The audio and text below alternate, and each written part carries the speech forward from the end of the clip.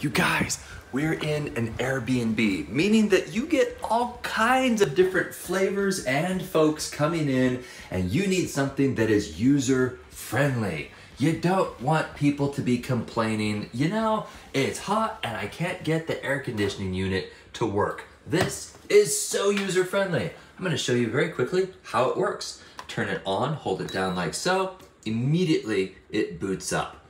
Now, if you wanted to go to cool, it automatically goes to cool, by the way. And if you wanted to go to dry, let's say for example, you have some hardwood floor that you want to dehumidify because too much moisture is not good for hardwood floors, you simply push mode. And you can see that the green light just went to dry. If you just wanted fan, let's say you just wanted a little noise if you were sleeping, you didn't want it to be pumping out cold air, then you would hit mode again.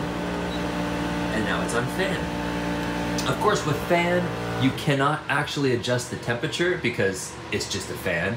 But if you wanted to adjust the temperature, hit mode again and it goes back to cool.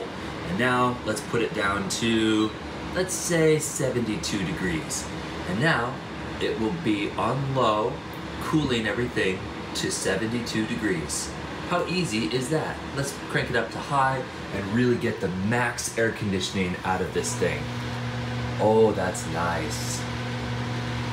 There you go, it's about the height of an R2-D2 unit, and it also has the exhaust going out there, hooked right up to the back of this. Of course, you would probably have this hooked up to a window. It does come with pieces to fit in the window.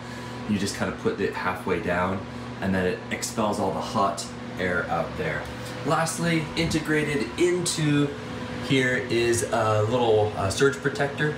So if on the off chance you have old wiring in an old house like this, you don't have to worry about tripping a breaker if this happens to draw too much of a surge.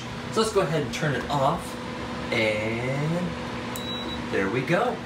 That's it.